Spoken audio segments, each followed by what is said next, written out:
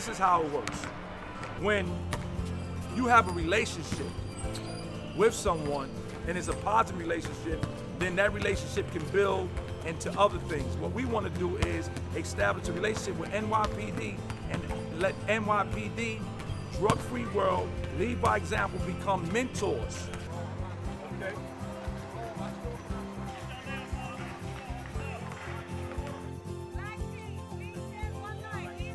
I think drug-free world and lead by example are incredibly important for the community because they set a good example for the youth and for the community to bring everybody together on a positive cause.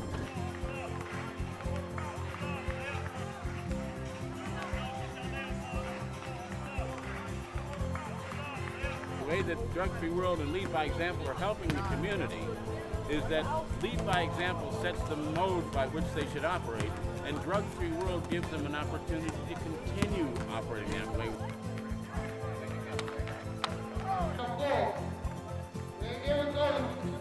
Because this shows that our children can work together and talk together, play together, and it's great today because it's drug-free. No one is out here drinking, no smoking is going on.